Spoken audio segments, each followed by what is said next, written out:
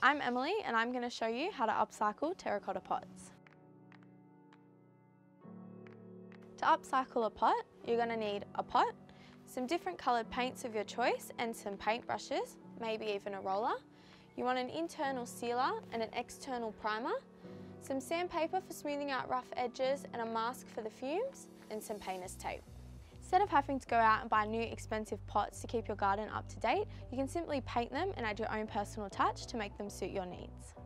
Because I've got a new pot, I don't need to sand it or clean it, so it's ready for the primer.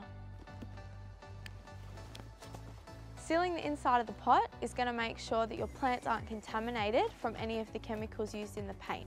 It's also going to make sure that any moisture that gets in there isn't going to push the paint off the outside of the pot.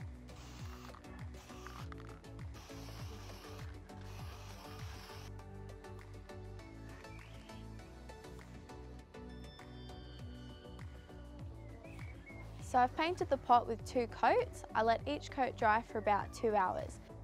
Now I'm going to mark out some tape around here and paint the bottom a darker grey. Make sure you stick it down really well so that no paint bleeds through.